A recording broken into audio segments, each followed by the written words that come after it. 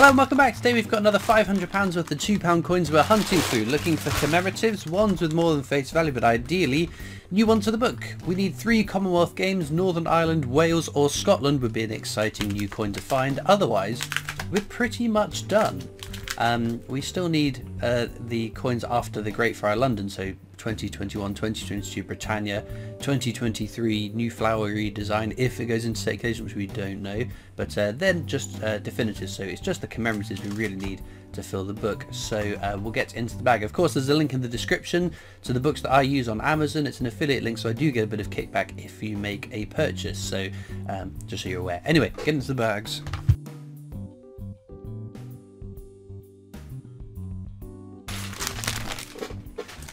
Right then, bag number 1.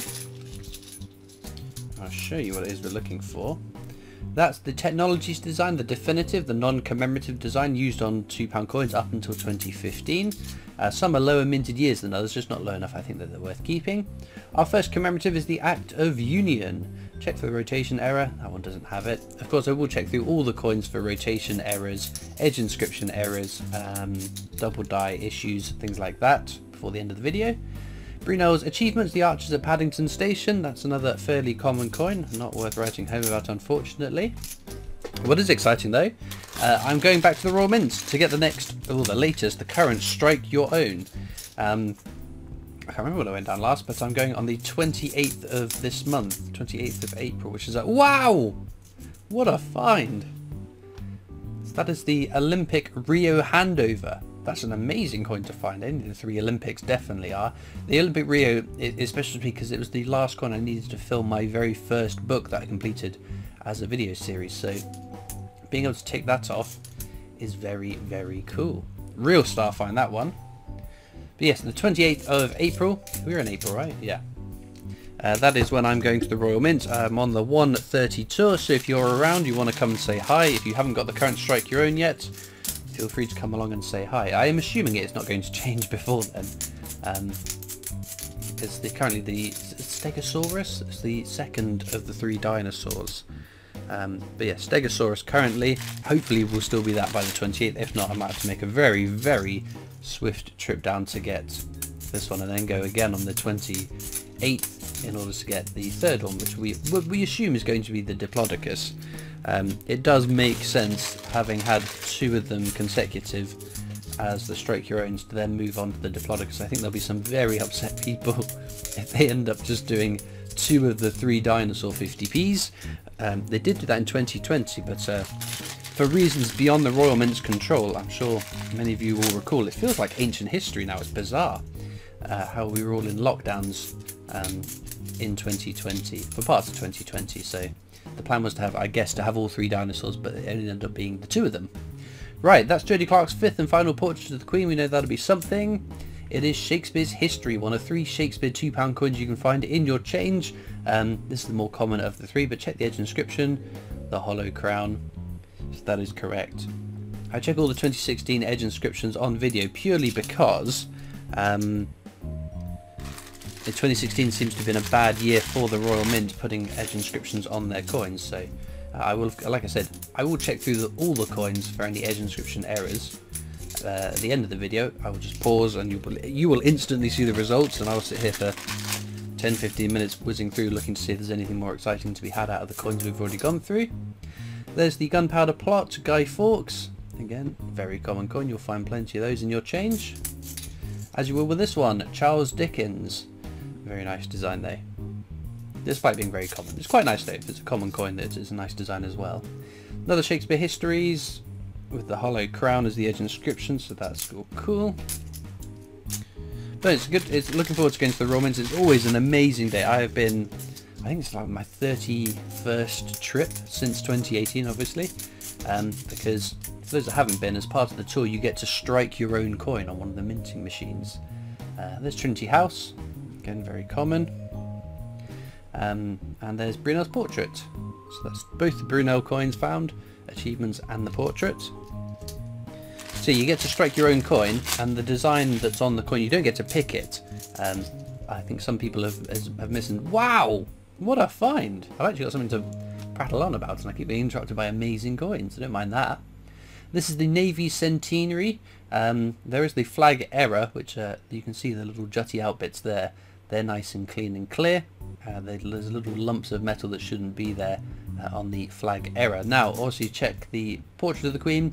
This is a 2015 coin, so we moved from having Ian Rank-Broadley's 4th portrait to having Jodie Clark's 5th portrait of the Queen. But this coin in sets, which was released for collectors to buy, featured Ian Rank-Broadley's 4th portrait on the obverse, and some of them were taken and put into the tills on board the HMS Belfast Museum. So there are limited numbers that might have made their way out into our loose change, so always worth checking, just in case you've got one of the variants of the coin that didn't make it into circulation. Anywho, so yeah, you can go down, you can strike a coin. The design that's available changes periodically. There's not a sort of a set amount of time that a coin is a strike your own for that's publicly available. They don't tend to give us much warning that it's going to change. But I've been down and got every strike your own, including the strike on the days, since Frankenstein in October of 2018. It's a long time ago now. VE Day Anniversary, St Paul's Cathedral. That's the most common commemorative £2 coin out in circulation. But as I said, I've been going down regularly since 2018. Oh my goodness, that is a bizarre thing to say, thinking how long ago that now is. Ooh, Shakespeare's Tragedies. This is in the middle of the road, not the rarest, not the most common, but it is the one we have found an edge inscription error on before. So check. What a piece of work is a man. So that's all fine, unfortunately. No edge inscription found. Oh, no edge inscription error found. That would be quite fun. It's just, as I was saying, I've been down so many times to the Royal Mint experience. I still find it extremely fun, even though some of the tour guides who have been there as long as I have been going down and recognise me say, do you really want to go on the tour? It's not really boring for you? And I was like, no, it really isn't. It's fascinating every time. There's always something new that you glean from the tour, whether it is as simple as just seeing what has been minted on the in the coin press room for circulation. Oh, Bruno's achievements again. Or it's something silly like, for many years I've been going down, they've talked about how different countries like their coins to be packaged, although maybe not for much longer, because it seems that the Royal Mint isn't going to be making coins for foreign countries for much longer. But yeah, a lot of time they were talking about, I can't remember what country it was, that like their coins being put into oil drums. And a couple of trips ago, I got to see the fabled oil drums being used, which is quite cool. Another Charles Dickens there. So yeah, there's not the most earth-shattering thing, but it was always referenced in all the tours I was going on, and I finally got to see them, which was kind of neat. Right, Charles Dickens again. But it's also great to see some of my friends who come along. I know that Grossy's tagging along as well. There's regular viewers that come along. Other people who make videos tend to come along from time to time. Abolition of the slave trade there. Very nice. But no, more than happy as well if viewers come along, take pictures, sign coins, whatever it is, have a chat. That's always a lot of fun. It's bizarre to think that there are people... Ooh! Jersey. 1998. I'm very bad with the years. What are the desirable years on these coins? It's a stunning coin though, isn't it? Really pretty design. So that'll go on the bottom row for sure. But no, it's kind of weird that obviously there are people who like you are sat there watching the videos, know who I am and watch me on a regular basis, and then I get to meet you for the first time, and it's kind of bizarre. That I've had conversations with people who have said that they feel like they know me, and I wouldn't even know that person from the next person on the street. But it's great fun to be able to talk to people about their collections, what they've been finding, what they are buying, what they collect. So I always look forward to these mint trips, and we're trying to give a bit of advance notice that that's the date I'm going to be there if you wanted to tag along and come say hi too. Right, Golden Guinea again. Not again. This is the one that's over face value again, but we've not had Golden Guinea today. Whoops, where are you going? Oh, Florence Nightingale. Again, not one we've had today. It's a lovely design, this one. I really like the Florence Nightingale £2 coin, but it is very, very common. Oh, we haven't done an edge hunt, my goodness. Okay, we've got 4 bags left. So let's have a look. We can do this with £2 coins because they're the last circulating coins with an edge inscription, which is unique to the design. If it says standing on the shoulders of giants, we know that'll be a Technologies definitive coin. It's an Isaac Newton quote, but this one here says something. What does it say? Oh, turn. Something will turn up will be Charles Dickens. There we go. Any more for any more? Oh, second from bottom. What does that say? Oh, it's Latin, so this will be the Britannia. There we go. Nice shiny. Became the definitive design, the standard design on our £2 coins in 2015.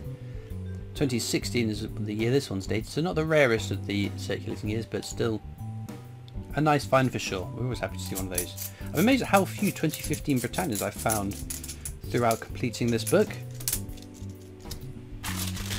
Right. A few more bags to go. You never know. We've had a lot of luck, to be fair, but that Commonwealth Games could be lurking in one of these last 3 bags. Ooh, where are you going? Right, did that have a rotation error, or am I just... Nope. Sadly not. If one of those turn up, my goodness, I'd be very excited to get my hands on one. Penultimate bag then. I think I did see something at the bottom of this bag, so we will have something before the end of this bag, but... Oh, another Shakespeare's Tragedies. Come on, edge inscription error. What a piece of work as a man. That's alright. It's still a smidge over face value because it's a popular set. That's the one I spied. Brunel's Achievements. Archers at Paddington Station. Which brings us on to the last bag of the hunt. Can you believe it? We have rattled through these coins. We've got some very nice finds, to be fair, though. There's a Trinity House to start the last bag off. Which we have had today. Doesn't add variety. As usual, there are links in the description of this video across to my coin collecting Discord server if you want to come and join that. There are also links to my other social media channels, the PO Box address if you want to write into me, and a link to the Britannia Coin Company's YouTube channel, the company I work for as my day job, so please check them out too. I'll just whiz through all these coins now and see if there's any errors that I've missed throughout the hunt. Well, unfortunately, no exciting errors to be found in amongst all of those coins, but we certainly made up for it in terms of the amazing coins that we found in today's hunts. 3 very nice star finds, but as ever, I'd love to know in the comments what your favourite coin from today's video has been. It's always interesting seeing which coins you guys are liking. All it leaves me to do now though is thank you so much for watching. I hope you've enjoyed, and I'll see you next time for more coins. Bye.